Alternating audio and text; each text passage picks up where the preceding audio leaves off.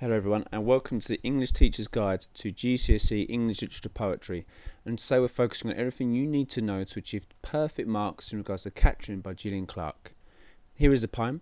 I'm not going to read it out to you because you should already have completed your notes. You should already understand this poem inside out. I'm here just to make sure you've got everything you need to achieve perfect marks. So the basic meaning. The poem explores the relationship between the mother and her daughter, which is fairly obvious. The work explores the confrontation of childbirth and their relationship, which again kind of goes against the idea you'd expect of a mother in regards to childbirth and their child. And this idea of their relationship being confrontational and rather negative from at least the mother's perspective continues as Catrin ages and wishes to skate outside. Form. Using the first person monologue creates a biased impression of a relationship. We only have the mother's perspective. It's not clear how the child necessarily feels, even when the child is described as being defiant. Is that true, or is that just from the mother's perspective? The use of the monologue can also highlight the mother's need to control those. She will not allow the child to have a voice in this poem. The fact that the title is also Catrin, which is the name of the daughter, suggests that it's not just the subject of the poem, but perhaps Catrin is the main focus of the mother's life. In terms of structure, the two stanzas represent the two figures, the mother and her daughter. The split can also highlight the split between the two of them.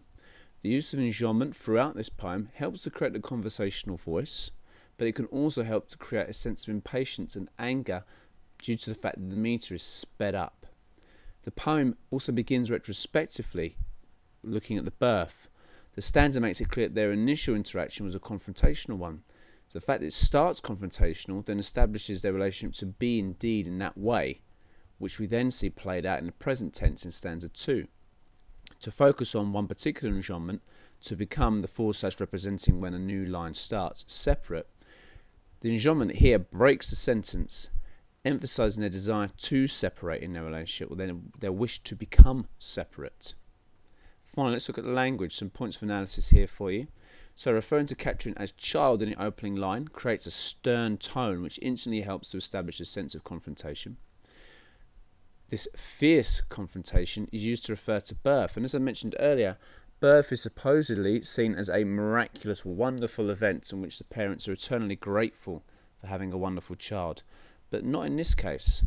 So this highlights the view the mother has of Catrin, and again, fierce confrontation can also create kind of a violent, almost animalistic tone.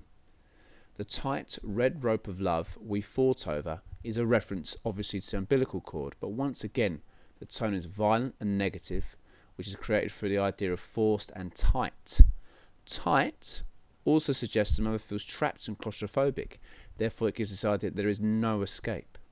To be ourselves, separate, and two, this is also structure because of the repetition of this idea, but it also reinforces a desire, from the mother at least, to be individuals. Later in the poem, the metaphor glass tank is used to create a sense of feeling contained, like a fish in a bowl, but also a sense of being watched by others. It is as if the mother feels judged in some way, or that the mother's world now feels much smaller due to the fact that she's limited in her options. Finally, love and conflict. This oxymoron highlights the conflict the mother feels.